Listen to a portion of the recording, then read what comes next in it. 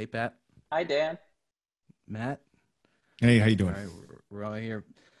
Matt, I know you've got some crazy thunderstorm activity going on down in Florida. So just so everyone knows, if if lightning strikes and you disappear, Yep. uh, we'll uh, we'll keep going. But so let's get right into it. Pat, I'm gonna start with you, just so we talk a little bit about Twitch and set the scene. Obviously, everyone knows Twitch as the video game streaming platform, but it seems like uh, with COVID-19 and for all the bad that it's caused, it's been an accelerant for music live streaming activity, specifically on Twitch. Tell us a little bit about what that looks like and how you, as the head of music strategy, how you've been dealing with that and what you've seen. Yeah, I think, look, I mean, we feel fortunate that we're in a position to take what Twitch has built for gamers and gaming creators and try and find ways to help artists in a time when they can't tour, they can't be with their fans in a physical space. And what we're really trying to figure out now is how do you transmute what has been built for gamers in the context of live streaming themselves, play Fortnite and Call of Duty and all these wonderful titles, into a sort of a digital space or a venue that allows for artists to trial, to get involved, and to start experimenting with content, in an environment that is not a Zoom conference call, right? or a webinar. And we have an amazing creator from Twitch here on with us. My colleague here, Matt, who is a recording artist. He's Twitch OG, and can talk to, between the two of us, can talk to you about what the opportunity is for artists, how they should get going and get started. And Matt is certainly the expert on that. And I'm sort of here to kind of help provide some context about the platform and the resources of the platform and what we're trying to do to help accelerate this sort of new fan and creator engagement. Sure. So, Matt, you have a really interesting stream because it seems like what the default for a lot of artists to do is just to take what they do on stage and do it in front of their laptop or camera, and that's skeuomorphic design thinking. It doesn't work, right? What you do is calling it a variety show wouldn't be right, but you're doing audio production, performances, gaming, you're chatting with fans, and it's something that it seems like you could only do as a live streamer, right? So do you want to talk about what you do every day on Twitch? Definitely. Super quick backstory. I joined Trivium in '99. It was the first band I ever tried out for, ever made it into, became my first job. My second, quote, job ever in life is live streaming, playing my music in front of incredible people all around the world. I originally wanted to jump into Twitch. I was already a fan of it through guys like Shroud and Dakotas. Those were my favorite streamers to watch at all times. And Paulo, our bass player, one day he mentioned, Matt, you should start picking up streaming on Twitch. So about 3 years ago, I started streaming games at first because that was the heart of what Twitch was. And it was around the 2.5-year mark I visited San Francisco, and I was invited by all the people at Twitch to come down and check out the HQ. Met everybody, befriended everyone, and two of the people there, Brandon Volition and John Howell, Meme Dude, those two guys both said, hey, why don't you stream from this? They passed me a Gunrun backpack. Gunrun was one of the original OGs of Twitch as well, and he built this live streaming backpack. At the time, I'd only been streaming games, brought that to the show, streamed the show. I was like, this is really cool. I started falling in love with that idea of streaming the show. So from that moment on, Trivium has actually streamed every single live show for the last 2.5 years. Every single one's available for free on my Twitch and all past broadcasts. About another couple months progressed, visited San Francisco again, went down to the HQ, brought a bunch of Trivium stuff to give to all the staff at Twitch, thanking them for what they do, because I've been a longtime Twitch fan of what they do.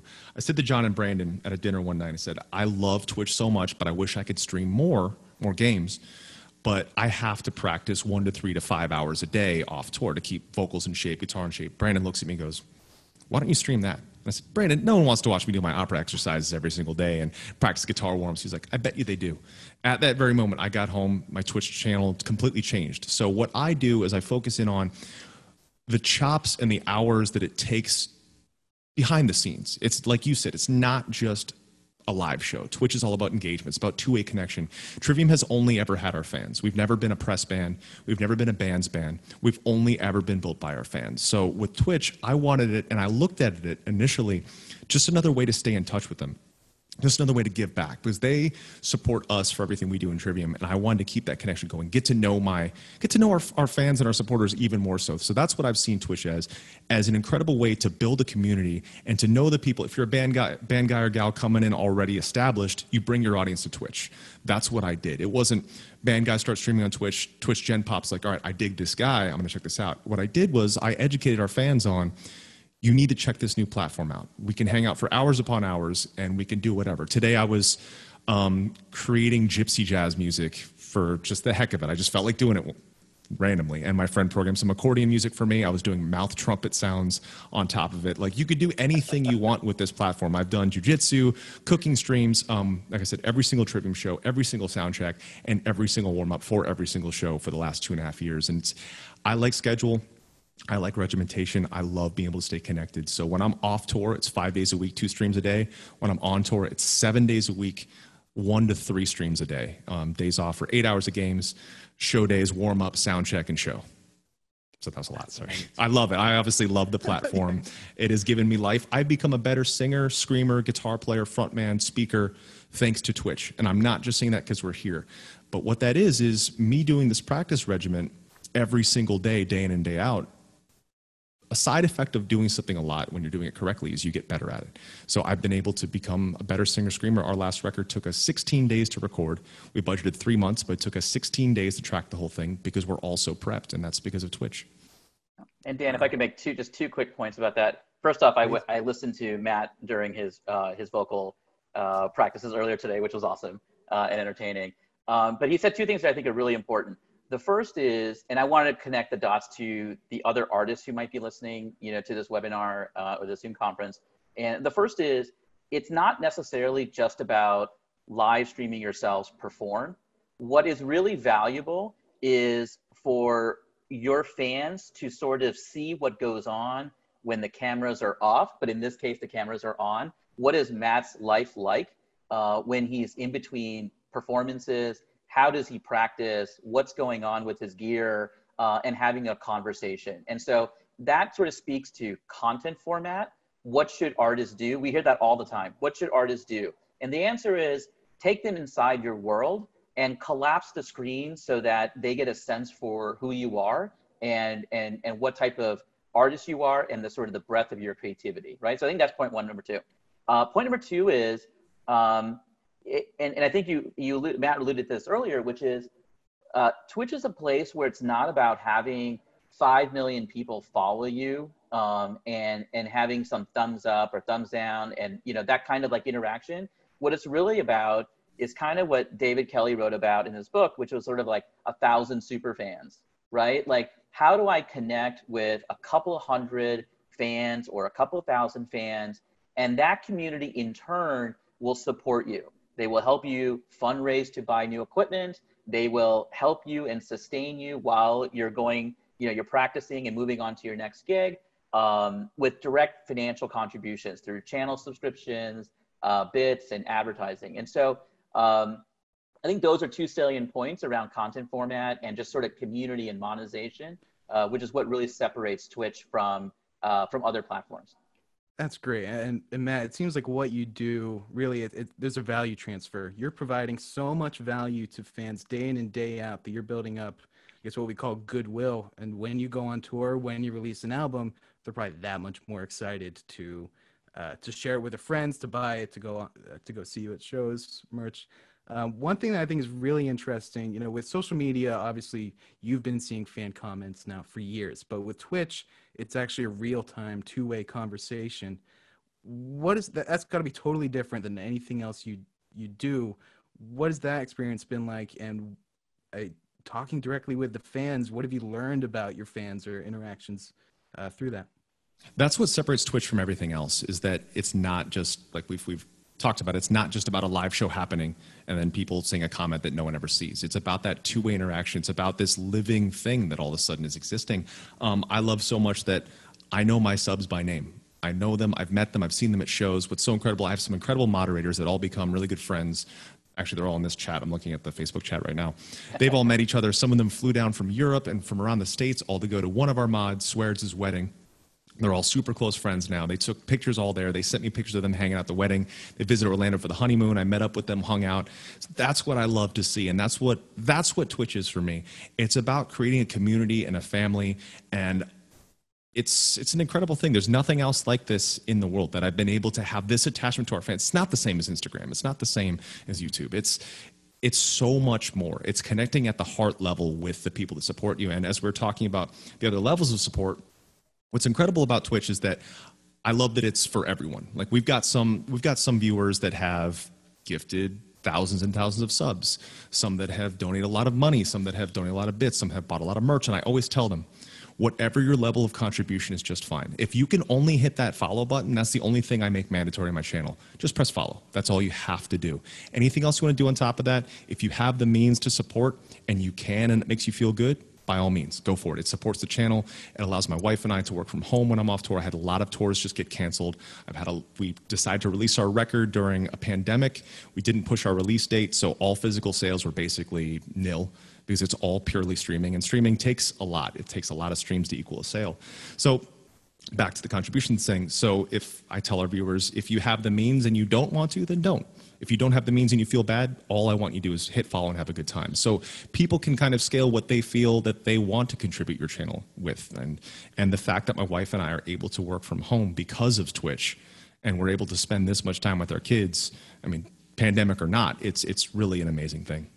Yeah, and I think that's sort of an interesting point, which is like the audience is already trained to support creators, right? So they'll go from channel to channel, and they'll say, oh, today I'm really just grokking what Matt's doing, but tomorrow it's Kenny Beats, or it's some other talent, and they're just, it's not like it's not a charity thing. It's a contribution from a love thing and a respect thing, And the way I sort of characterize it is like Twitch is in many ways kind of like a FaceTime conversation.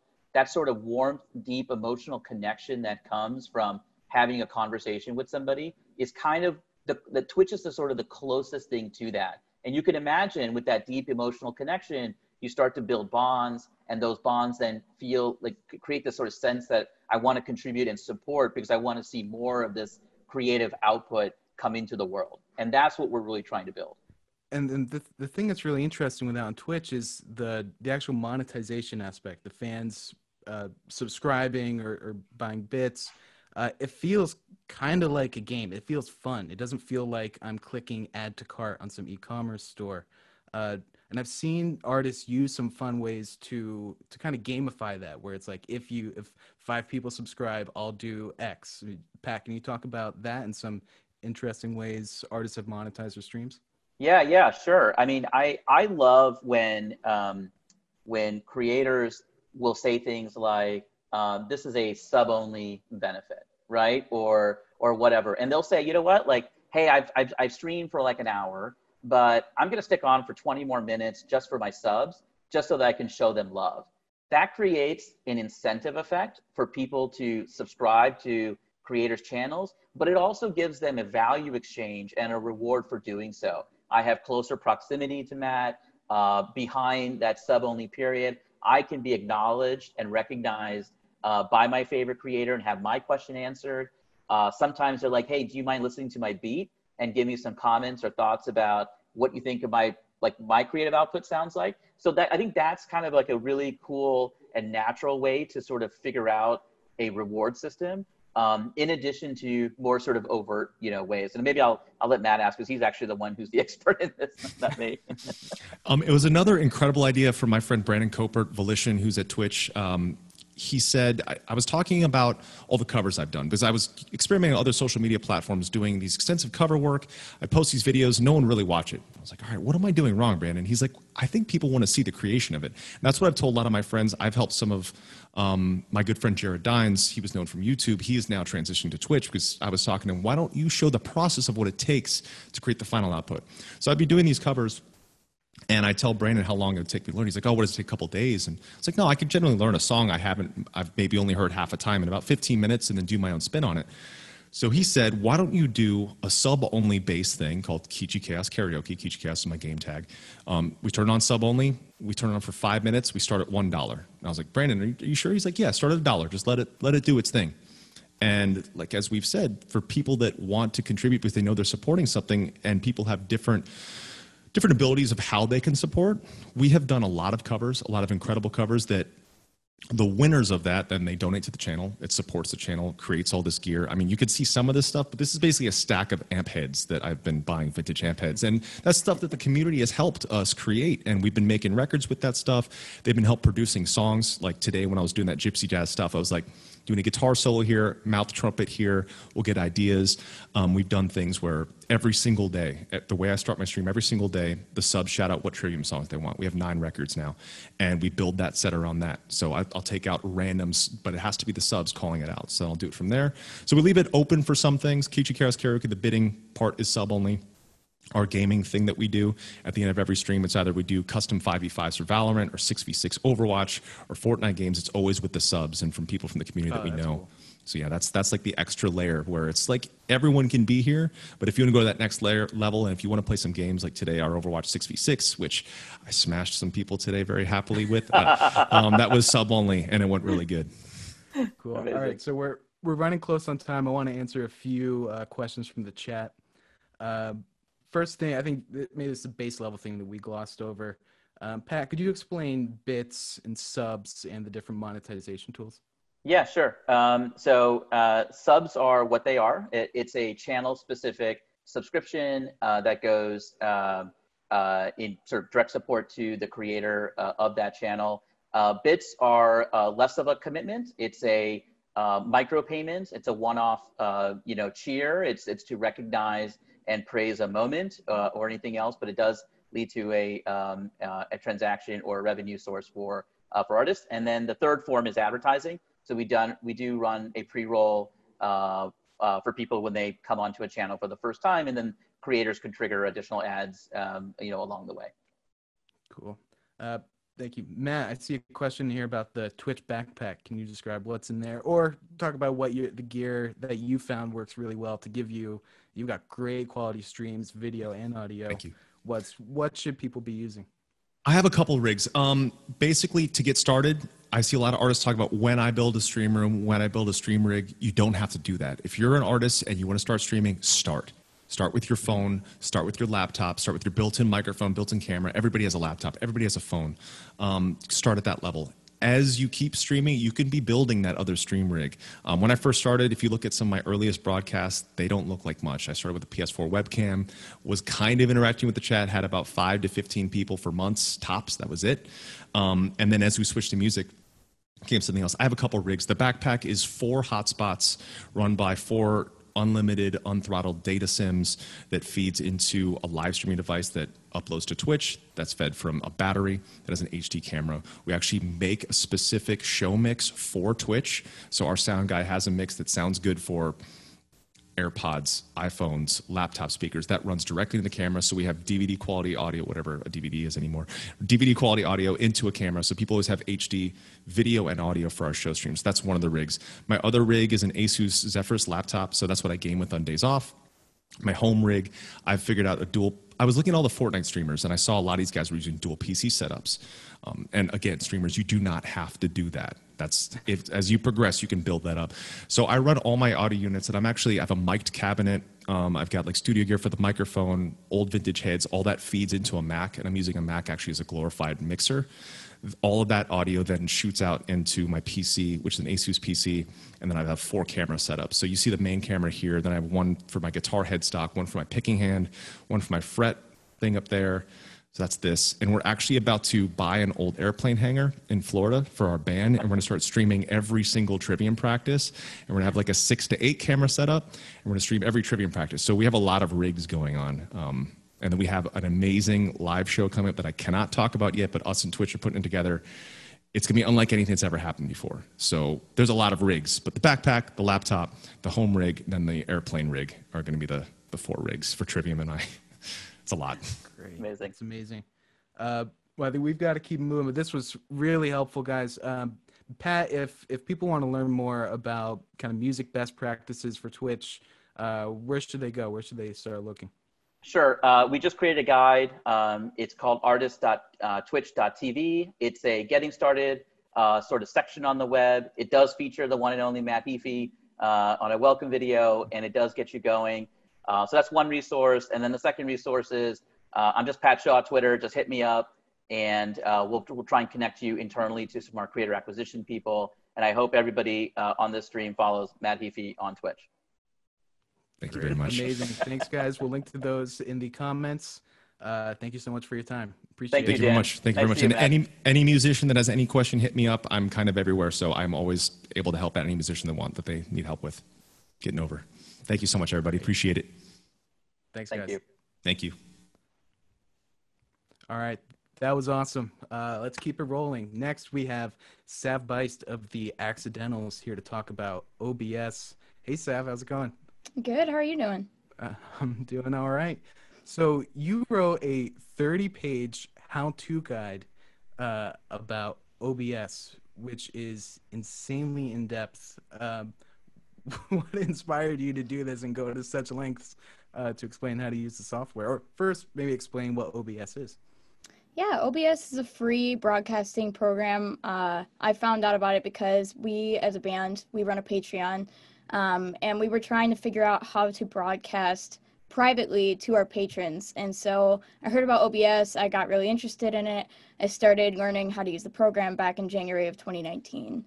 And then from there, I guess when the crisis hit, we started doing a tour of social media, basically. So we started trying OBS through Facebook or YouTube or Instagram, Twitter, all of them basically. And after a while, I got really tired of Googling things over and over again and decided to put information in one spot.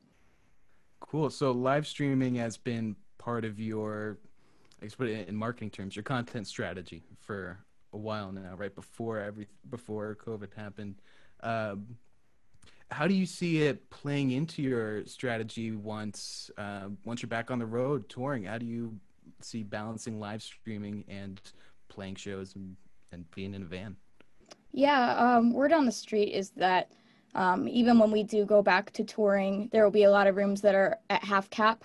And so it's likely that venues will be supplementing some of those shows by having live streaming options available. So it's a pretty good thing to know how to use broadcasting programs before we dive into the next chapter of the music industry. Sure. And so, I mean, it seems like, especially with everything going on right now, live streaming is part of the artist's toolkit, right? It's for especially you because you're an emerging artist, right? The other artists we have today are kind of further along in your careers. Your fans are discovering you either through live streaming or they're becoming super fans thanks to the live streaming that you're doing. With OBS, what are some of the features that it allows that makes that live streaming feel less like, hey, I'm just coming to you from my living room and more of a really produced performance? Well, I think one of the most important things about OBS is that it does a good job of controlling your audio and really getting great quality sound into most live streaming platforms. Oftentimes, browsers have kind of a compression setting. It can cause it to think that maybe your guitar playing is a background noise as opposed to your vocal coming straight through. And what OBS does is it kind of overrides that natural compression that happens with browsers. So above all, I would say getting good audio is the best thing about OBS. And yeah. Cool. And you're using graphic overlays too. It's looking a lot more than just you turned on your laptop and hit go live. Yeah, graphic overlays that we made in Canva, and we have a virtual tip jar every once in a while that we use via Streamlabs. And what that does is anytime somebody puts in a certain amount of money towards your cause, basically, it'll drop specific custom images that you want. For instance, we had a 3 for T kind of live stream series going on, and if somebody donated $10, then a lemon would drop into this virtual tip jar and it would broadcast their name across the screen and say John donated $10, and then this lemon drops in the jar. So it's really engaging and fun. That's amazing. And so you mentioned that you didn't like some of the other platforms they were using. and you're using OBS, is that going directly to people, or are you using OBS to YouTube, Twitch, Facebook? What is your preferred kind of distribution for this? Yeah, OBS is compatible with a lot of different places. I've seen StageIt and Twitch do great jobs with it, honestly. And there's pretty much, I went through the whole list in the tutorial I wrote, but I think my personal favorite right now is just Facebook Live has this great way of walking new people into the door, similar to when you're touring, you're really trying to get new faces into the venue. And Facebook allows for such a public vision of everybody being able to tag their friends and walk them into the virtual door. It kind of maintains the integrity of what you do on the road. Cool. And so one last question about OBS. I mean, it's open source software, right? And so there's kind of different versions of it. I see a question in the chat about Streamlabs. Can you explain what Streamlabs is? Yeah, Streamlabs has recently, actually, they just put out a Mac version of OBS, Streamlabs OBS. And according to my tutorial, basically what that means is that you can integrate your widgets, you can see your donation history, and you can import your current OBS settings into a controllable place all at once. I still prefer OBS Studio, but it really depends on what's comfortable for you. And there's more info in the tutorial. Great. So where can people find your how-to book? Yeah, I can provide the link. I've actually got this chat pulled up right now, so I was just going to drop it in there because why not? And there's also a really great Bands in Town and Hypebot and MusicBiz just did really great write-ups on this, and so you can find them there as well. But I'm getting the link in there shortly. Awesome. And yeah, thank you so much for being on. I mean, if people are looking for more tutorials on top of what you've already provided, simple Google search, or do you have any blogs that you would recommend that go into the weeds? Yeah, basically what I touched on with Hypebot and Bands in Town and MusicBiz, they're all great for that. But I'm just gonna drop this Google Doc in there. And oh, somebody just shared the Hypebot. That's so cool. Okay, yeah, just click on the Hypebot then. Okay, sorry about that. Great. Good. Any other best practices you want to share before we jump?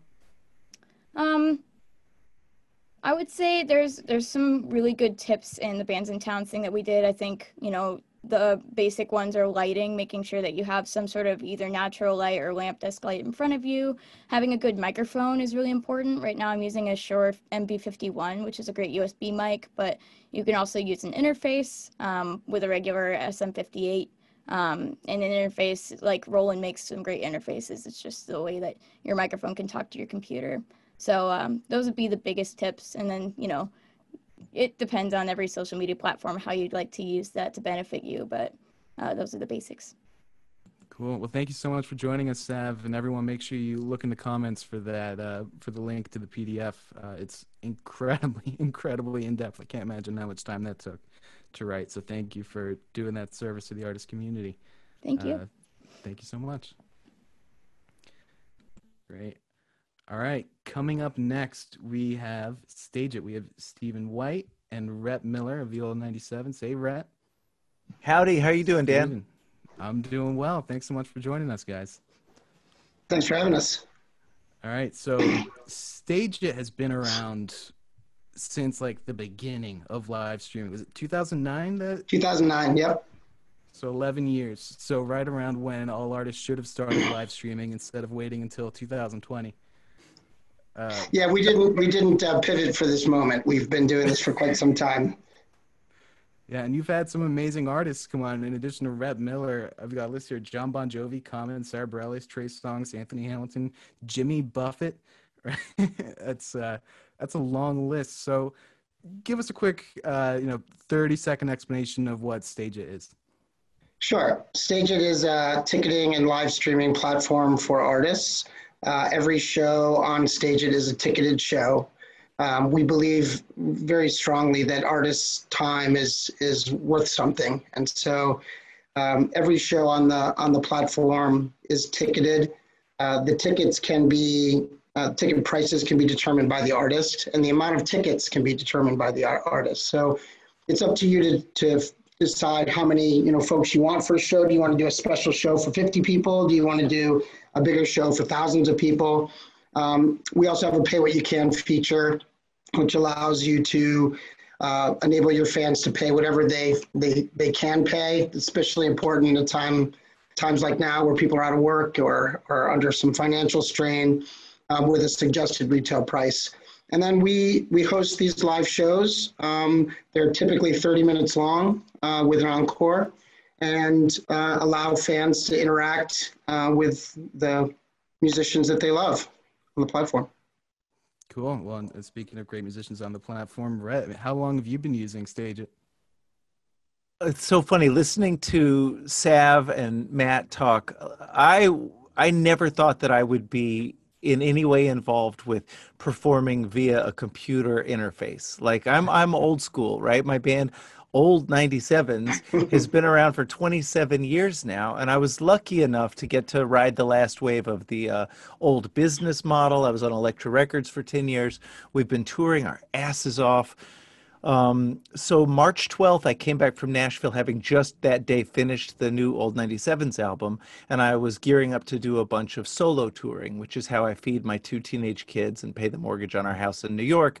And the dates started getting canceled, and I knew because I have a friend who was touring in Italy, and he was calling me with "Sky is Falling" updates, and I knew that it was a real thing. So March 12th, I started researching, and like I'm not a Facebook guy. I've never been able to do the Facebook platform. I don't know why it creeps me out. I'm like allergic to it, but I can do Instagram and Twitter. So I started looking into how could I do shows to make up the lost income, and somebody recommended Stage It, and I talked to my friend Glenn Phillips, who had been doing Stage It over the years since the platform started. And I just thought, I'm going to try this, and I'm going to try and get in on it early. So March 18th, I did my first Stage It show.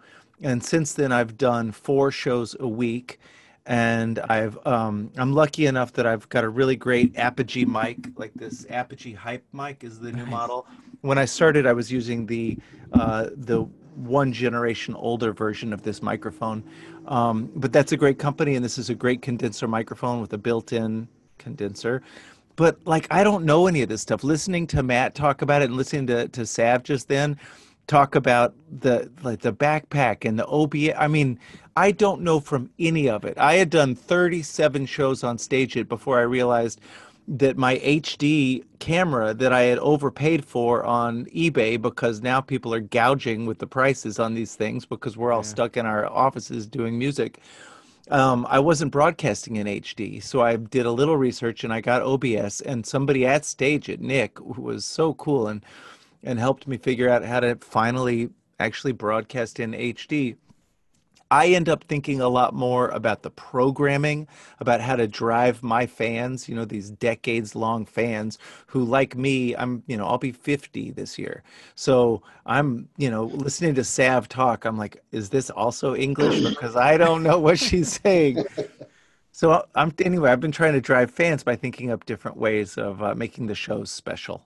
Mm-hmm. And you drive a great point, though. You don't need all the tools to do it. You need to get started. You'll figure it out as you go, right? And if you've been doing 4 shows a week now for how many weeks? Since March 18th, so nine or 10 weeks. But it's like what Matt was saying, just start, just do it. Yeah, it is like a tour, right? So doing that many shows, I mean, most fans don't follow you all the way along a tour around the US and go to a show every night. So what is that like, differentiating between each show and making it exciting?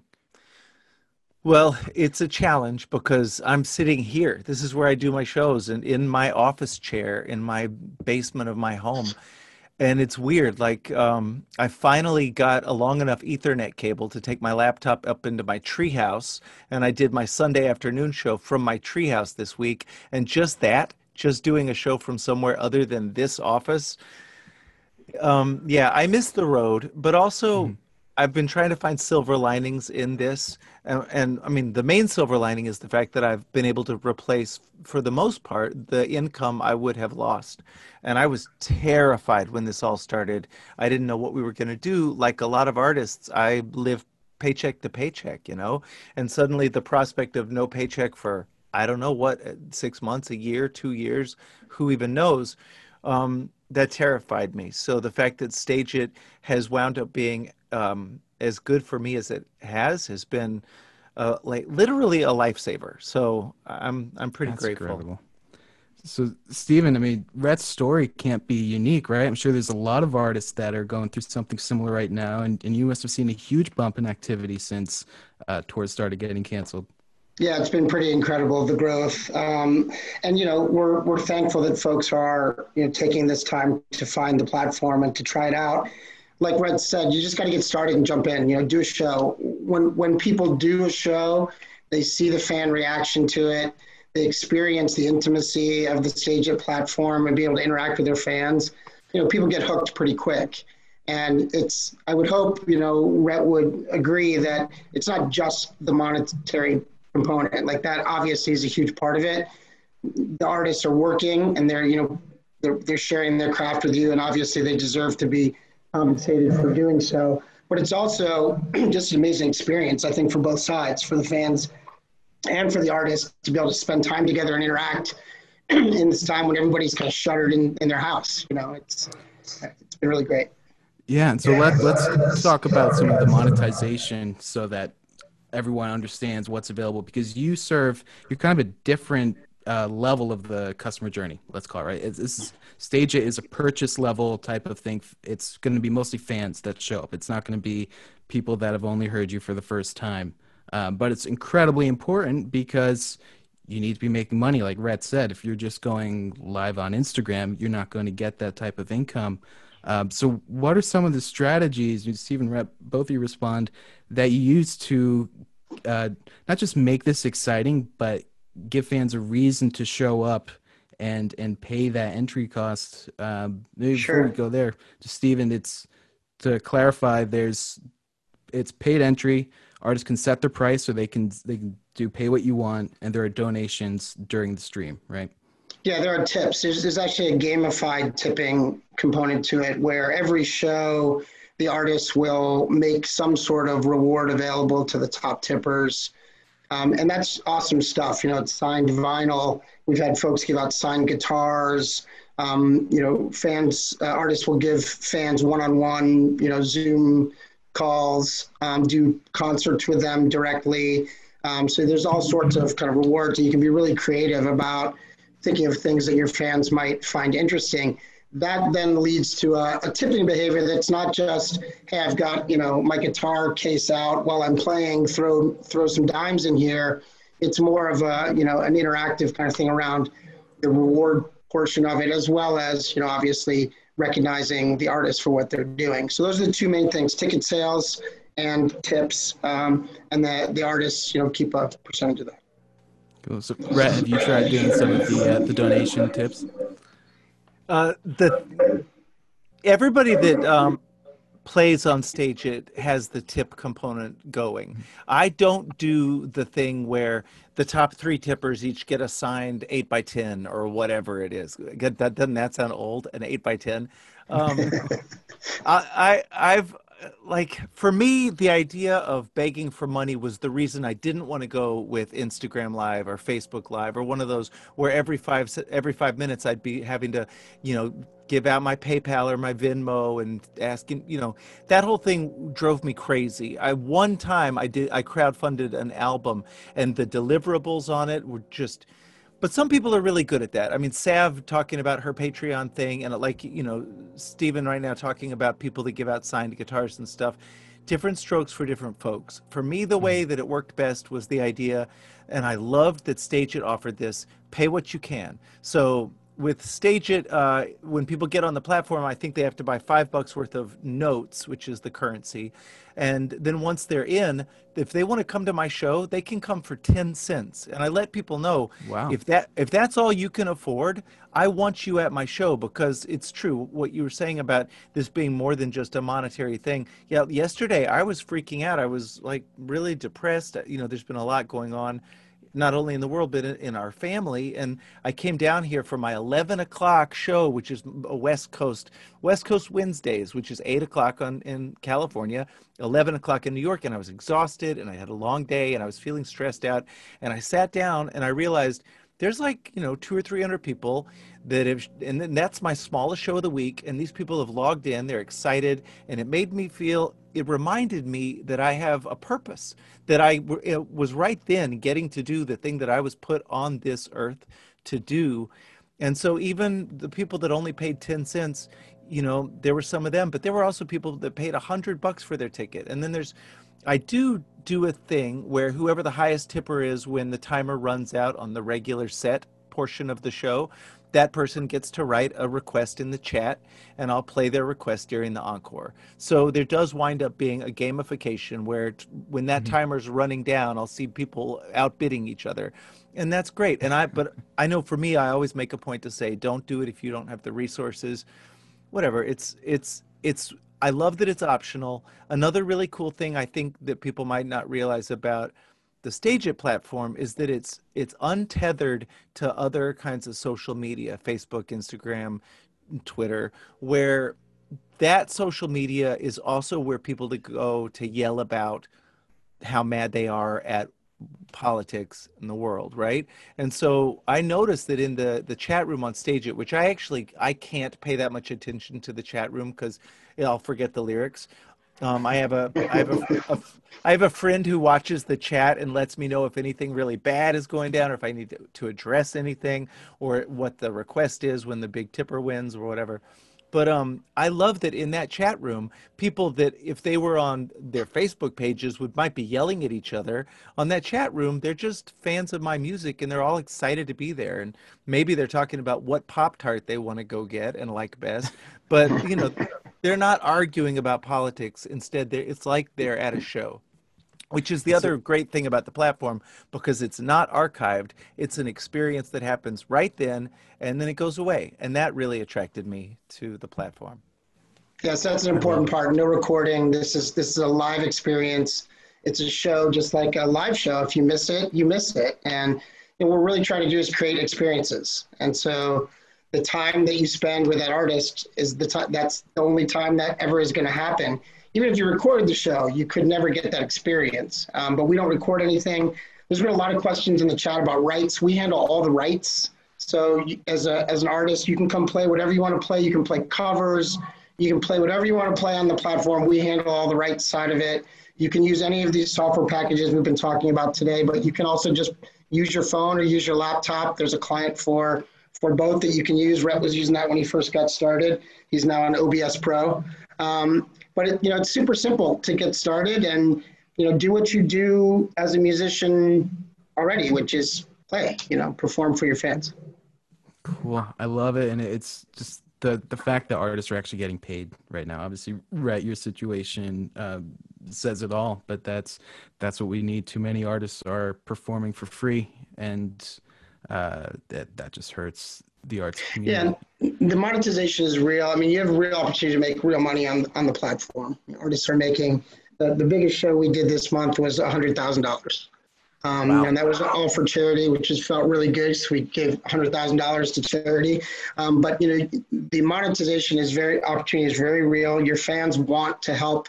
They want to pay for these experiences. So we urge folks, there's a place for standing on the street corner and, playing for the masses, but there's also a place for getting on the stage and doing something intimate for your fans. Incredible. In fact, I was so excited about how well it's been working that I ended up doing every Wednesday night. A big chunk of the proceeds goes to Music Cares, which is a RMA Grammy fund it's the COVID-19 relief fund. So it's just that thing. Like, I get it that artists want to do stuff for charity or even just do stuff for free. And if they're in a position where they're not living paycheck to paycheck, I don't begrudge them that at all. And maybe you could argue that they're devaluing like what I and other people who are trying to replace lost income are doing. But I think a rising tide lifts all boats. I really believe that we're all just trying to make it work, and whatever somebody is doing to keep themselves sane and or pay for their family, go for it. So great. Thanks, Rhett. And so one last question, Rhett. Do you see yourself doing this once you're touring again? Because I imagine you're playing sets on stage that you couldn't tour with, right? You couldn't be playing a set of B-sides all across the U.S., or maybe the fan base is wild enough. But what does it look like once we're past this? Once people are actually going out? Yeah, it is just dawning on me in my third month of doing these shows that like I've had all these rules that 35 years into, I did my first gig at 15, be 50 this year, 35 years of gigging. You open with a loud, fast song. Don't open with a quiet song where you're going to lose the audience right away. Guess what? When I'm doing this in my office, they love it when I open with quiet songs. It's the craziest thing. The world is upside down. Yeah, I do really love doing this. If this is the only thing I can ever do for the rest of my life, I'll figure out how to make that work for me. I did just get off a call with my manager, and bottom line is I don't think I'll be doing more than a handful of shows until next year.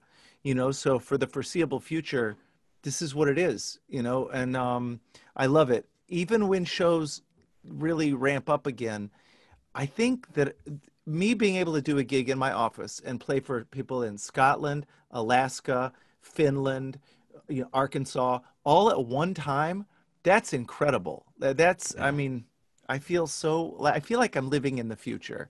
So I'm all for it. I'm sure I'll be doing this the rest of my life. Amazing. All right. So, Stephen, really quick lightning round of viewer questions before we keep going. Sure. What about classical musicians and other genres? Yeah, absolutely. We've got a bunch of great classical musicians on the platform, pianists, violinists. We've got jazz, a bunch of jazz musicians on the platform, vocalists. We have a long-running drag show that's been running since March. That is a drag festival that's been one of our most successful engagements. You can do anything on the platform that you want to do performing live. So it doesn't have to be music either. We've got folks that come in and interview, stars and do fan, related interviews and that kind of stuff. We've got folks that are doing, spoken word. So anything any live performance, there's a stage waiting for you at stage. That's great. How does your bandwidth relate to what you're able to put out there? I imagine they're talking about internet bandwidth. Any recommendations? Yeah, you do need to be able to broadcast. So you need at least 8 megabit per second connection to be able to broadcast. Most people have that if they've got a broadband connection. The one thing that we do really encourage folks to do is to plug in, to not use wireless. And so that's an important one to plug into the ether. Great. All right. Someone here is asking for the nuts and bolts. How does the audience pay? How do artists get verified and paid? How do you figure the expenses? Let's say it's super simple. Just come sign up as an artist. You just come sign up, and there's a part of the sign up where you say you're an artist, and you'll be set up with an artist account. Create your show.